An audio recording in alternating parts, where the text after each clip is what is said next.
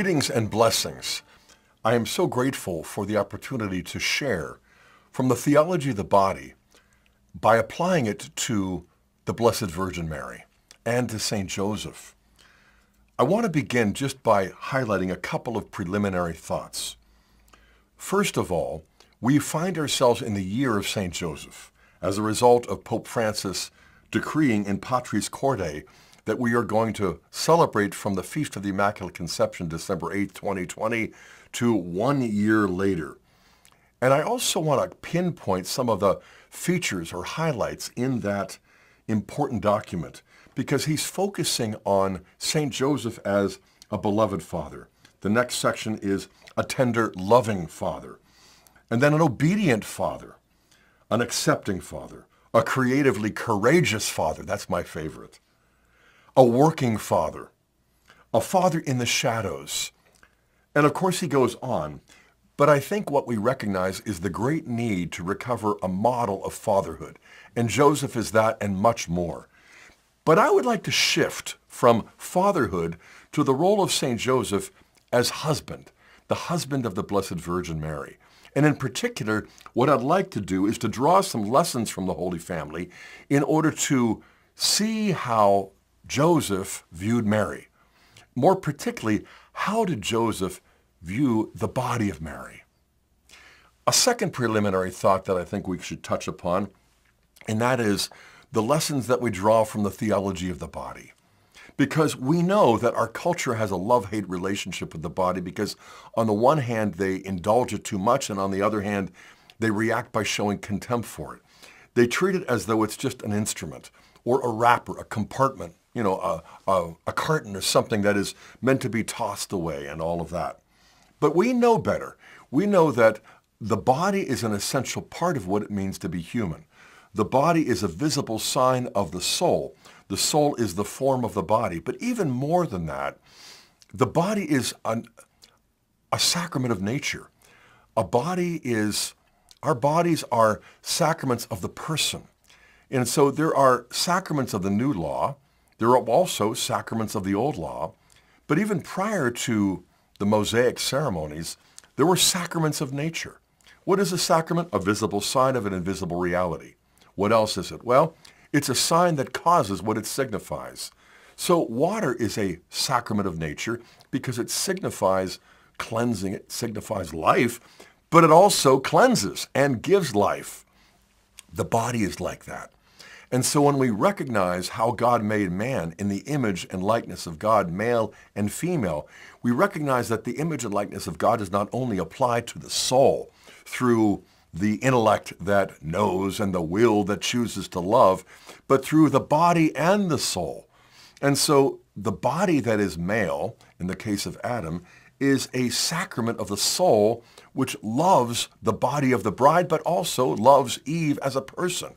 And I could go on. But I want to shift gears by taking the thoughts of Pope Francis on St. Joseph and taking the lessons from Pope St. John Paul II on the theology of the body and how the body is the sacrament of the person and the means by which we make the gift of self.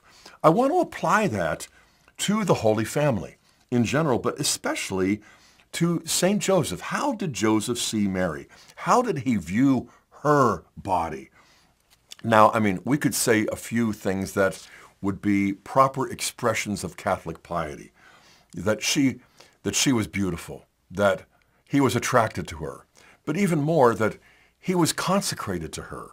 Long before St. Louis de Montfort, you might say that St. Joseph was the first to engage in this commitment known as true consecration, and so he was not only the first to be consecrated to the Blessed Virgin Mary long before St. Louis de Montfort, he made that consecration, he lived it, it practically defined his life. I would also say this, that there is a proper way we might understand St. Joseph as the first Mariologist.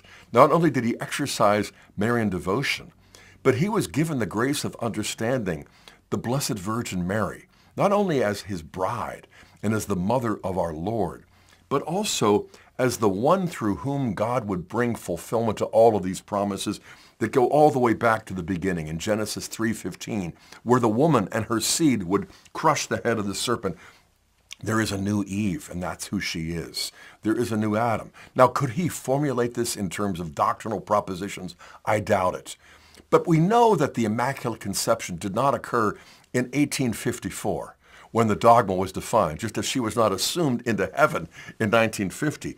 No, the Church formulates these propositions that we call doctrine or dogma in order to capture what was known by the faithful in the supernatural intuition of faith, which always has only one proper object, and that is Christ, the Word incarnate, but not coming down to earth as a soloist just to do his thing in isolation. No, to do it in a family. And the Holy Family is more than just a trio. The Holy Family is a spiritual organism, but it's also physical. And so we have to recognize that at some level, even though it might have been very deep and unconscious, Joseph knew he hadn't just found the perfect bride. He had found the perfect woman.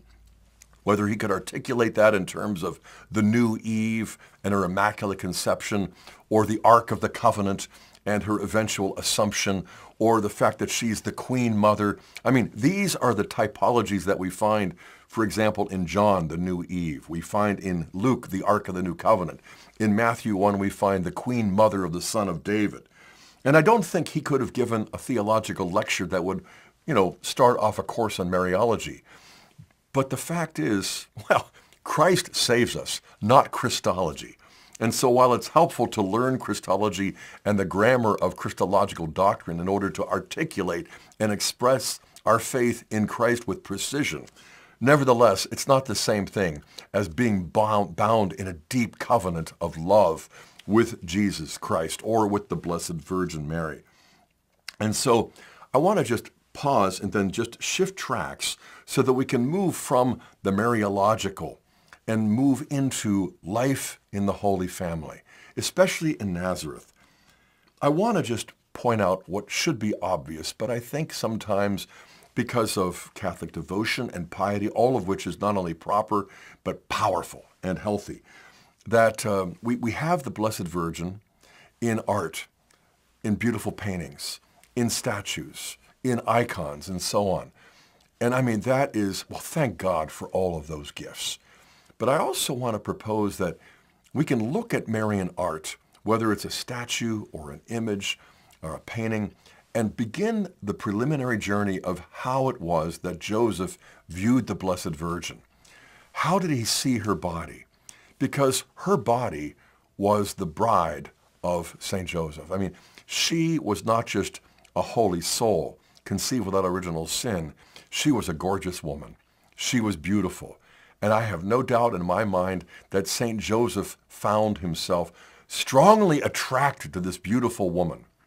Now, I'm not going to delve into, the mysteries of Josephology that are sometimes debated in Spain and Italy and elsewhere. Let's assume that he didn't receive the grace of the Immaculate Conception. Let's assume that he had to achieve, through the grace of God, growing dominion over concupiscence, that he had to achieve self-mastery. And so when it came to the beautiful body of the Blessed Virgin Mary, he would see her beauty. He would see that she's gorgeous. He would be strongly attracted. He would also notice her humility. Behold, the handmaid of the Lord. He would catch the modesty of her dress and all of the rest. But that would not diminish her attractiveness.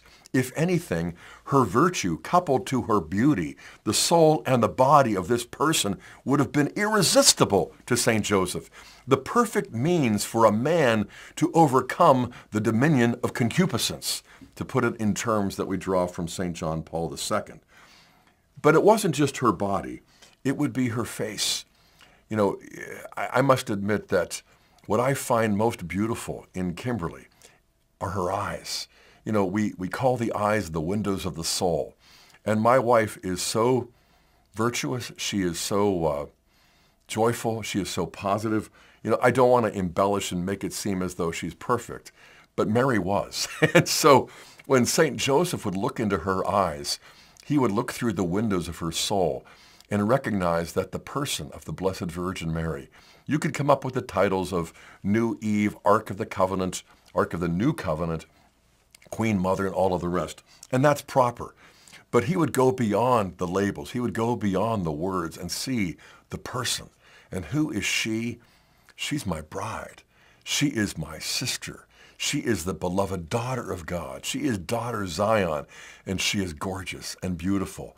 On their wedding day, to be sure, off the charts, but every day as well. Another thing that I find remarkably irresistible about Kimberly is her smile. I think in some ways it's the center of the beauty of a woman's body. The fact that she has that energy of love flowing from her eyes, but then that smile. When I come home or when we get together, we're going out on a date tonight. I know I'm going to see that smile, and it lights up my life, and it's always lit up the lives of our family members as well. But there are other body parts to a woman that Joseph undoubtedly found attractive. Mary's breasts are the beauty of a woman. And of course, we recognize that with her beautiful breasts, she would nurse the Son of God, but also the son of Joseph. And just as I recall what it was like to go through Kimberly's birthing of our firstborn, Michael, 30 hours of labor, and then eventually a cesarean section. And, suddenly there is this lesson that comes to a man that discovers what we already knew, but we didn't really appreciate, and that is what those beautiful body parts are really for. Not just as an attractive bride, but as a fruitful mother. Not just to bear the embryo, but to birth the infant and then to nurse him as well. And so these are the beautiful aspects of her body, but also her waist, her hips, her legs, her arms, her hands, her fingers. I bet you they held hands, and not infrequently. And so when we look at how it was that he would be with her every day, presumably, he would wake up together, they would have breakfast, they would go to sleep together. I want to propose that the body is not only a sacrament of the person, but draw from the truth that St. Paul gives us in 1 Corinthians 6, verse 19, that the body is a holy temple. And no one's body was holier than the Blessed Virgin Mary. And so there is this natural attraction, this natural union.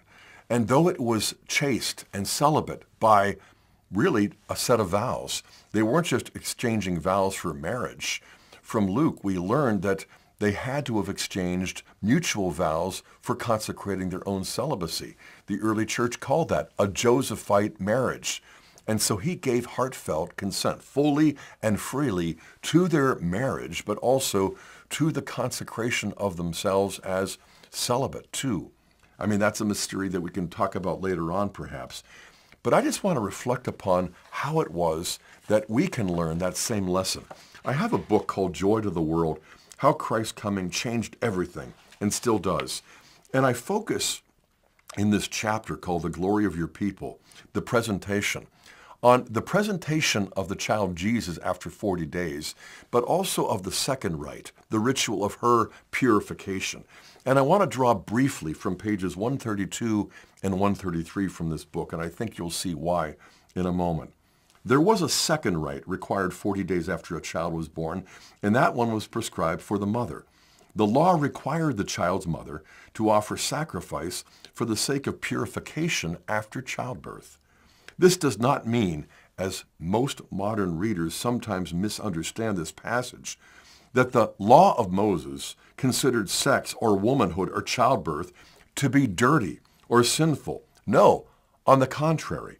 Just as the priest had to purify the holy vessels every time they were used in the temple liturgy, after pouring wine libations, for example, or after splashing sacrificial blood upon the altar, so a woman who gave birth also had to be purified following the holy use of her sacred body in giving birth to a new child. Purification at once acknowledges the holiness of the vessel and renews that holiness so that it can once again carry out God's sacred purposes. So after the vessels are purified, they may be used again by the priests in the sacred liturgy. after 40 days, the woman's body is purified so that she too can be used for holy purposes. Now, because of their marriage and also because of their exchange of vows of this chastity, of the Josephite celibacy, the holy use would have been being a bride still and being a mother, obviously. But I think we usually just default to Mary, the mother of Jesus. And we forget the fact that she was also still the beloved bride of Joseph. And she would see in him her beloved bridegroom. And so I think it's important to recognize how they would see each other, and not just spiritually and supernaturally, but physically and naturally, because there is a physical side to being spiritual. There is a natural way to be supernatural. And there is a splendor in the ordinary that invisibly communicates the extraordinary. And so they would go to bed together. So you would see the Blessed Virgin Mary, my beloved bride, getting ready for bed, exhausted, at peace, finishing up the prayers. But at times, I suspect you would look and see in the Blessed Virgin, if you were Joseph, that there is an anxious moment or two. There are days of anxiety when you're fleeing Bethlehem to go to Egypt, or when you're looking for the child Jesus who's been lost for 3 days. But there's also seeing the Blessed Virgin on her knees in prayer, praising God, pleading with God, perhaps for the innocents or for the people in Egypt, and also thanking God, not only for the gift of her child, the Lord Jesus Christ, but for the gift of Saint Joseph, her beloved bridegroom, who must have been handsome, who must have been attractive to her. She must have taken delight not only in Saint Joseph's sanctifying soul, but also in his body as a man. And then Joseph would see Mary at work, preparing the meals, cleaning up after those meals, but also changing the diapers and perhaps asking Joseph to help with that as well. Planning her day, being flexible, because I remember Kimberly with our firstborn, and how you'd have a plan A for the day, but before noon you were already on plan X, Y, and Z. You were just having to be flexible all of the time with a newborn. Perhaps my favorite is just viewing Mary in conversation with Joseph, how that was an ongoing conversation. There was a silence in the Holy Family, I suspect, and as Cardinal Seurat reminds us, that there is a power in silence. But it isn't as though you suspend love just to focus on God. No, the silence actually can bring a couple more closely together as much as conversation. But this conversation would have been listening to her, hearing her heart, and at the same time responding with sincerity, with humility, with gratitude, but with love, devotion, trust, and respect. It took me years to learn these lessons. I loved her. I was devoted to her. But I was also in competition with my bride. For years, without even telling myself, she was decoding my own heart on that point. But I remember after several years finally looking at her after we had this stupid disagreement, and I said to her, you know what? I have never gone wrong trusting you. And I have never gone right distrusting you, even if I could prove that you were wrong. It was a lose-lose situation. Whereas when I trust you, it's always the case that even if you are wrong in some ways, you're always right for me. And I suspect that they didn't have to go through years of tension like Kimberly and I did. I suspect that they might have also been intense, though, in their work, in their play, and hanging out with their little baby and as he's growing up and all of that kind of thing. But the conversation, I think, would also, even if you couldn't make out the words because they're speaking in Hebrew, I suspect that you could sense the respect that they had for each other, and sense the trust and the respect, the love and the devotion. But there would have been just ordinary conversation about current events, about the neighbors, about Herod, about the weather and that sort of thing. And small talk with love and devotion, trust and respect can also communicate large love. And that's what was going on every day. And so Mary was a full-time mother, but she was also a full-time bride. And I think we have to reflect upon the fact that their interaction, which was so often deeply spiritual, in fact, it was always deeply spiritual, was also profoundly physical. And that's a model for us as well. So he would see her body from the beginning when they were betrothed. In the birth of Jesus, oh my goodness, the power of the Most High did overshadow her. And this is the Son of God.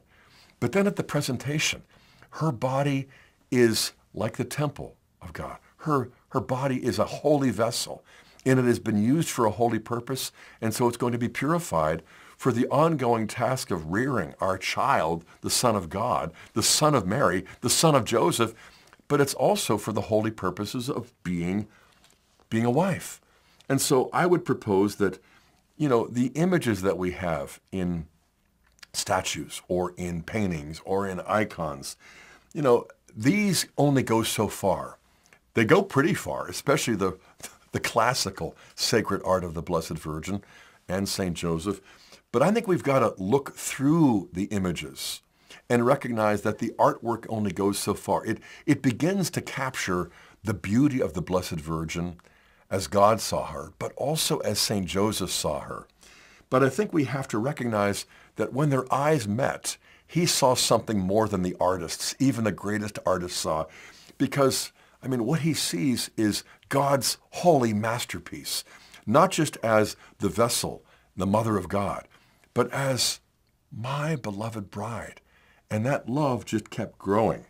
And so when their eyes would meet, they would sense that love that God had planted and elevated and supernaturally intensified as they grew up, as they grew older together. But I also would propose that they kissed. And I'm not sure I've ever seen that in artwork, but when Paul refers to the holy kiss, I think there were no kisses holier. But that doesn't mean that they must have been devoid of passion. No, it must have been holy passion. As Joseph is learning through the Holy Spirit, with the help of his own son, Jesus, but through the Blessed Virgin Mary, he is gradually gaining complete and holy dominion over concupiscence. Thank God for that. But not just a holy kiss, and not just every once in a while. I suspect they kissed on a frequent basis, and a holy embrace as well, where he would not only see the beauty of her body, he would feel it tenderly, and he would sense that love that she had for him that was so deep and tender. I can also see them holding hands as they walk through the neighborhoods of Nazareth. There's nothing wrong with any of this. There's something profoundly right. I suspect they laughed together. I suspect they cried together. I suspect they prayed together. They sang together. They certainly shared meals together. They ate and they slept and they did life together in concrete everyday ways as well. I think they took walks. I think they cleaned house. I think they entertained guests. I think they would visit neighbors, and not just Elizabeth down there near Jerusalem, but I think that they probably were quite neighborly as well. All of these things, but also hardships, fleeing Bethlehem to Egypt, coming back again, but going all the way to Nazareth. They shared the frustration. They shared the sorrow. They shared the anger. They shared the anxiety over their son who was lost for days. And don't get me started about the pilgrimages. It's 90 miles from Nazareth all the way down to Jerusalem. And Joseph, as an Israelite male, had to do that 3 times a year for Passover, then for Pentecost, and then for the week-long Feast of Tabernacles. And I suspect that the Blessed Virgin Mary accompanied him most of the time with their child. And we only catch a glimpse there in Luke 2 of the hardship, but there was a caravan, an entourage, hundreds, possibly over 1,000 people coming from the north in Galilee down to the south. And, you weren't sure exactly what you would be eating or drinking, where you would be sleeping. You went from town to town. You were hoping that there might be a hospitable synagogue with a rabbi who would allow you to pray and then also allow you into the hostel. They had a second compartment for the pilgrims to sleep in. But, this was hard. And you would be afraid, especially if you faced bad weather. And so all of the everyday sorrows, all of the everyday challenges, they faced. And they did so not just with this holy courage, but with a certain humanness. And so they were exhausted, or they were anxious, but they were always grateful. They were always prayerful. They were always growing in holiness like no others. But they were always modeling for us why it is that in everyday family life we find God. Why did God become man? Because he wants for us more than we want for ourselves. Why did God become man? By becoming an infant, a child, an adolescent. I mean, for 30 years, the God-man was living with Mary and Joseph for as long as he lived. Come on, Lord, with all due respect, get on with redemption. Get started with your public ministry. Why aren't you engaging in the work of salvation?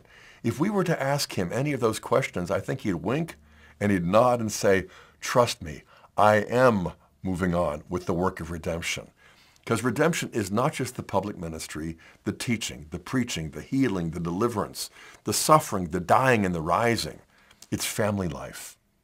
It's not just what we're redeemed from, sin, death, guilt, and damnation. It's what we're redeemed for, and that is sharing Christ's own sonship in the family of God that we call the Catholic Church, but also sharing family life with Jesus, Mary, and Joseph.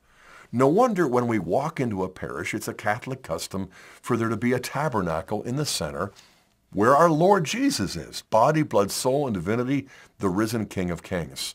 And on the left, we have an image of the Blessed Virgin. And on the right, an image or a statue of St. Joseph.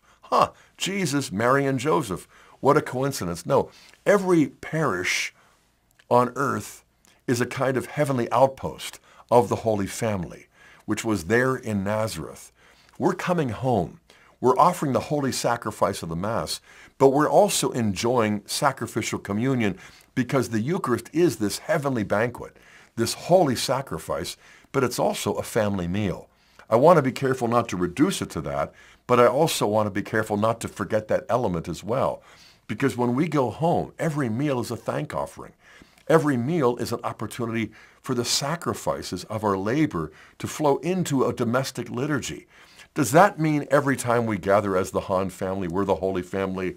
Heck no, but we have a model, and not just some ethereal ideal, but a concrete historical reality. And thank God that Pope Francis put into that Eucharistic prayer, not only Blessed Mary, but Blessed Joseph, her spouse, because that's who he is. Even still, when we get to heaven, we're not going to be married or given in marriage like Jesus explained, but they are still married. And thank God, because that becomes this supernatural vortex of the family life that makes us God's sons and daughters even more than I was a son of Fred and Molly Lou Hahn.